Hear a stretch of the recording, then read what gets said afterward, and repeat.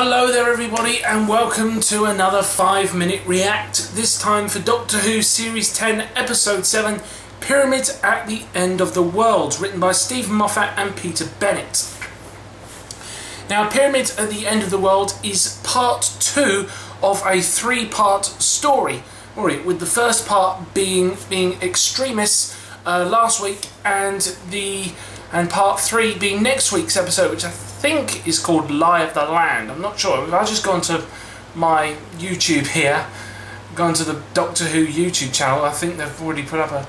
Yeah, that's it. The Lie of the Land next week. But anyway, we're not here to talk about that. We are here to talk about Pyramid at the End of the World. So we have 5-minute react, 5 minutes starting now. Okay, so this episode was very interesting. Like a lot of 2-part Doctor Who stories, it starts at a slightly different point to where last week's episode finished. Now, obviously that was going to happen because at the end of last week we revealed that the entirety of that episode had been a complete and total simulation. And so, yeah, so that kind of accounts for that. Here, once again, we have Bill trying to be on her date with Penny and being interrupted. Not by the Pope this time, but instead by the Secretary General to the United Nations. I liked the return to Turkmenistan. It was nice to see that place back again. As you know, Turkmenistan was used in Series 9. During the Zygon invasion and the Zygon inversion, and it was nice to see some militaries from different countries. We had the Americans, the Russians, and the Chinese. So very nice to see some people that were not British appearing on the show for once. We did have the mention of UNIT, but they weren't involved, which I find interesting because I would have thought that that UNIT would have been involved personally. So yeah, I'm not sure.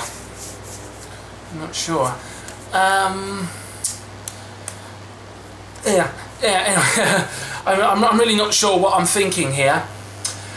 I also liked the reference to Donald Trump there in that scene where Bill says, I don't know the president,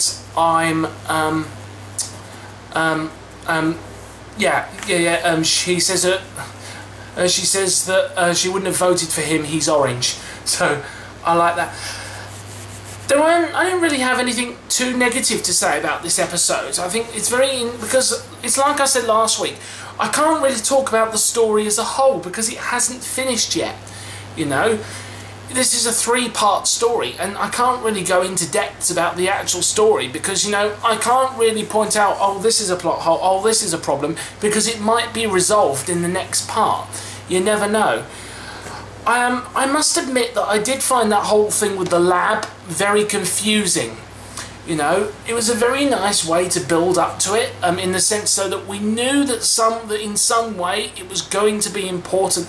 It did kind of eventually set up the idea that he's probably put the wrong chemicals in or whatever it was. But it wasn't really until it was blurted out, until they realised that they were looking for something. That's what the lab is for. And so I don't know, I'm kind of in two minds about it, because in one way I found it confusing, because for the first half of the episode it keeps cutting into this lab thing, and I'm like, what the fuck is this about? But I guess, on the other hand though, that's kind of how the writers probably wanted it to be. They probably wanted us to see this lab and sort of not know what's going on and sort of be confused and then have it all revealed at the end. And I guess that's probably how they wanted it to be, so I guess it's not a bad thing. I personally don't like being confused like that between jumping scenarios in a television show, but there are some people out there who probably quite like that, you know, having this sense of mystery. I'm not really a big fan of that sort of jumping between alternative plot lines idea, but you never know. The only thing that I will say disappoints me a little bit is the Next Time trailer, because clearly we saw Nardole collapse on the floor, and Nardole is shown in the next time trailer, so we know that he's going to be alright. The only other thing, though, that I do want to say is that in the series trailer we saw that shot of Peter Capaldi regenerating, and unless I'm mistaken, the costume that his costume seems to change every episode this series, and the costume that he's wearing in The Lie of the Land looks to me exactly the same as the one from that trailer. So I wonder what's going on. We'll soon find out in another week's time, I'm sure. Well, a week at the time of recording this. Probably not a week by the time I actually get round to uploading this video, because let's face it, I'm lazy. See? And in 2, 1, time's up.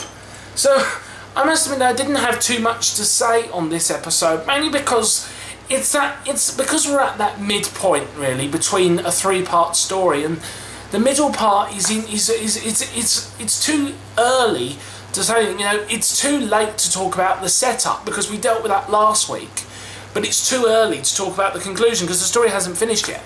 So we're kind of in that midpoint. We're not sure exactly what's going to happen next, but we'll see. Okay, we shall see. But that's it for now, guys, and I shall see you guys next time on 5 Minute React, where we will talk about The Lie of the Land and the conclusion to this 3-part story. So that's it for... Oh, and Missy is back next week. Yes! I love Missy. That's it for now, guys. I shall see you next time. Bye.